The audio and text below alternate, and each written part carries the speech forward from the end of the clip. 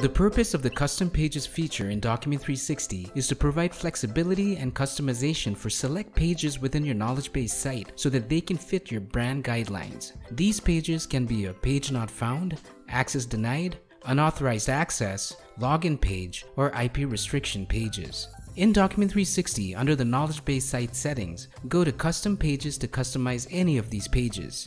You can choose to work with either the basic style, which is super easy and gives you a visual preview, or a custom style, which is more advanced and aimed at users knowledgeable in HTML and CSS.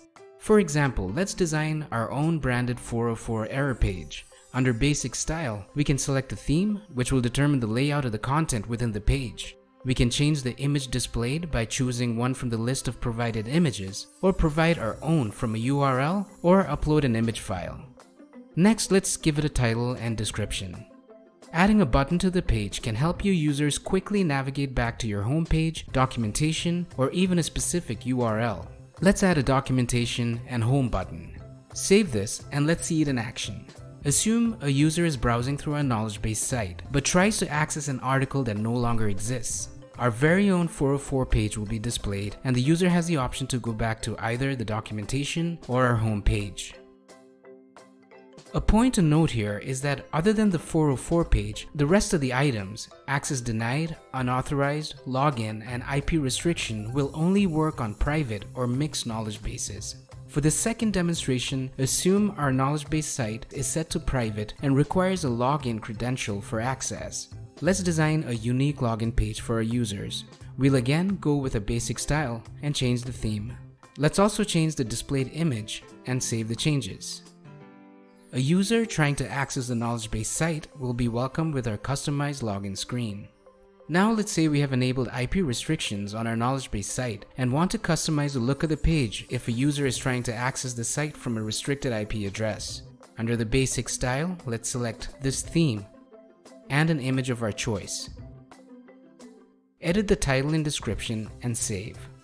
Now, if an IP address outside the IP restriction range tries to access the knowledge base site, our custom page will alert the user.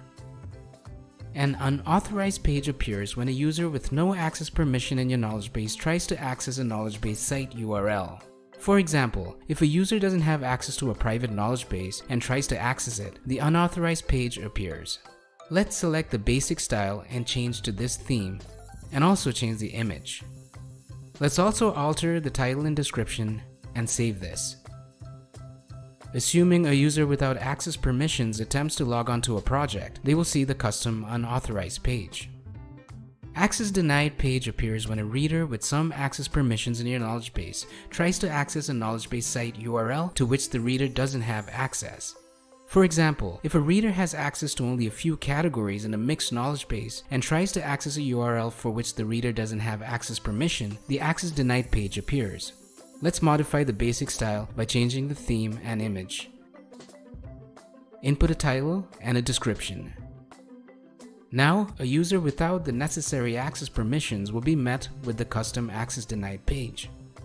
In conclusion, creating custom pages in Document 360 is very simple and is a great way to enhance user experience and redirect users to desired pages. You can even design and customize them with HTML and CSS for even more advanced custom pages.